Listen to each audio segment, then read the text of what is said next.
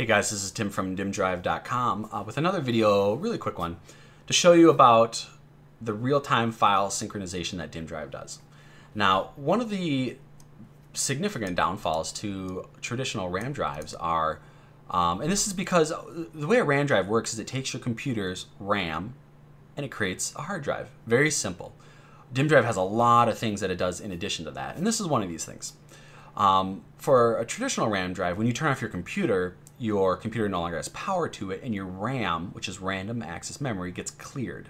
So a traditional RAM drive, when your computer turns off, or if it crashes, you lose all data on your RAM drive.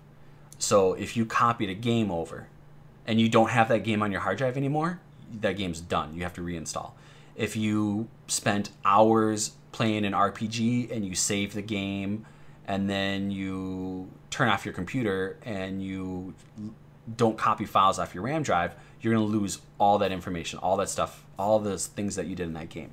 Or let's say you're playing whatever game and you modified some interface in the game. You spend hours configuring the look and feel of the game and your PC crashes. You lose it all. RAM drives, when your computer loses power, you lose all data. But not Dimmdrive. Dimmdrive has a real-time file syncing. What that means is when you use the Dimmdrive program, it looks at the files that are on your Dimmdrive, and it knows when you've made a change to the data in one of the files, and then it synchronizes that file with your hard drive. And so that's what this video is. It's just going to show you a quick little demonstration. And most of the times, the files that you're going to sync are going to be like game configuration menus, save files for like an RPG game. A game may have an update. Let's say you're playing the game and a patch happens and the game data updates. Dimmdrive will synchronize the save game, your configurations, game data file updates, everything. And I'm going to show you guys how that works. And I'm going to actually show you guys it in real action in a very easy way to understand. So what we're going to do, you notice here at Dimmdrive, I have no Steam games enabled and I don't have any other programs enabled. To do this as like a little test, we're going to just create a little folder here on my desktop. It's going to be called, let's just call it file sync test. Okay. Inside my file sync folder test, we are going to create a couple files.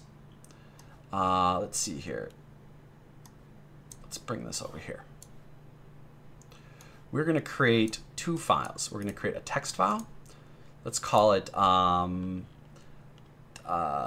test of text file change, and we're going to create a let's create an image file.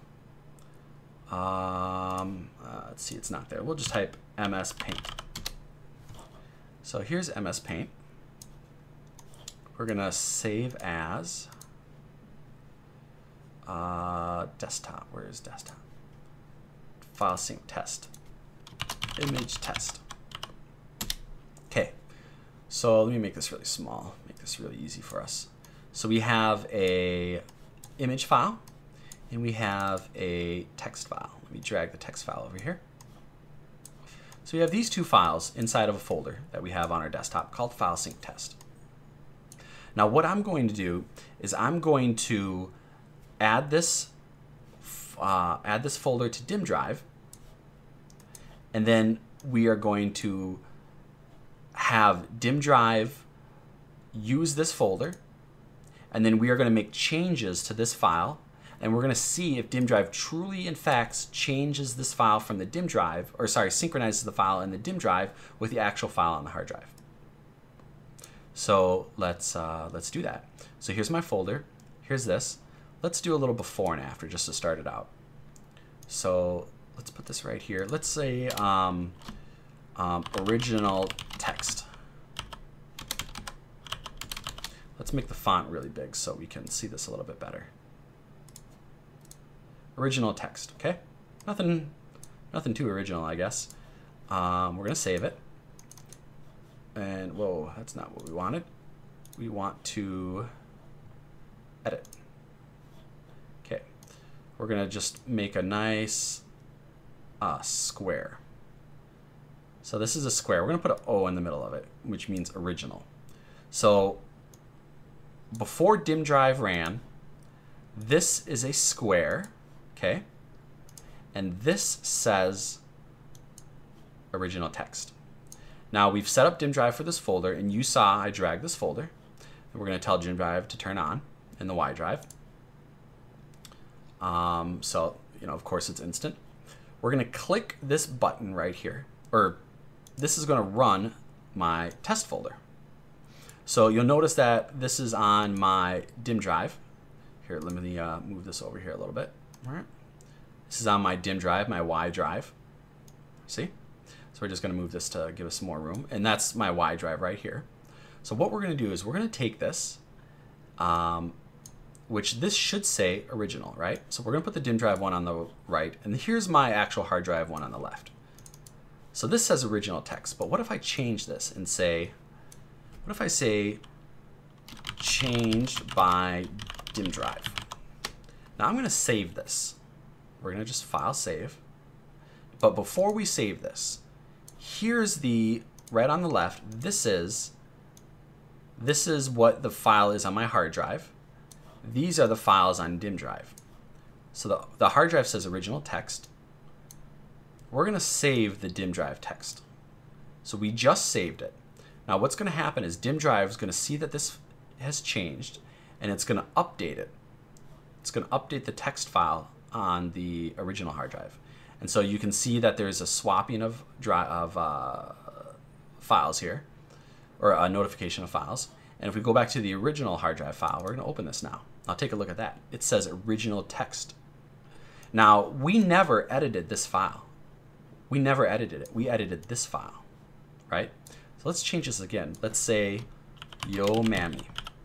So again, the file on the left says this. The file on the right says yo mammy. So in here, let me show you guys. So we're not going to save this. We're going to open this right here. This one's going to say yo mammy. Now I'm gonna save this and close it. So save, and then I'm gonna close it. And you're gonna notice the file sync up here. It just had a new entry. Test of text file changed, and that's, you know, what this is called. Now remember, we did not edit this. However, the drive on the right is Dimmdrive's Dimmdrive version of the data on the left. So now imagine this drive on the right is a game. Right? And imagine that this is a game configuration menu, or maybe this is a save game file. We've resaved the game, so this save game file is changed, and let's say Dimmdrive crashes. Then this goes away. And what we're left with here is hopefully the new version of that file. We open it up, it says yo mammy, which is the new version of that file. So let's do one more test here. We have a graphic file on the original hard drive, and again, if we go to, if we look at where this file is at, this is on the desktop, see?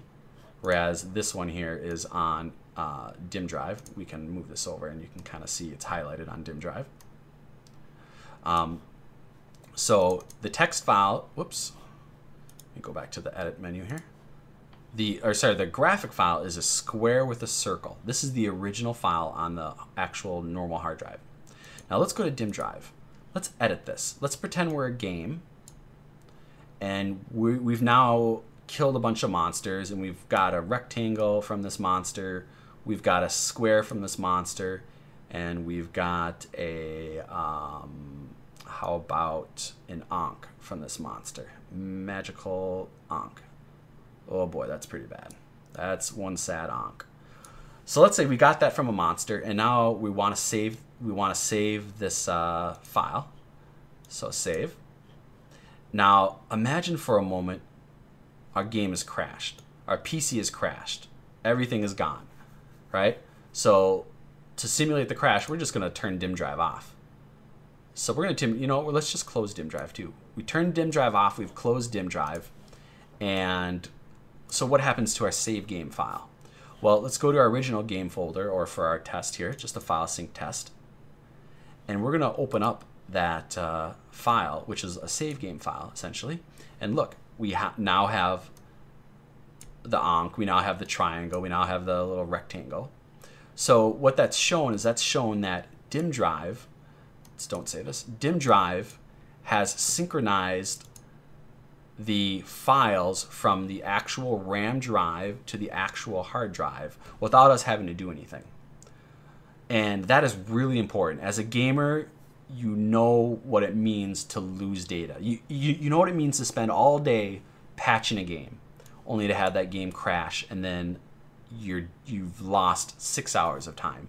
Or you know what it means to be a graphic designer and to work 10 hours on a Photoshop document and to lose it. I would lose it if I lost it, if you know what I mean. So file syncing is so important.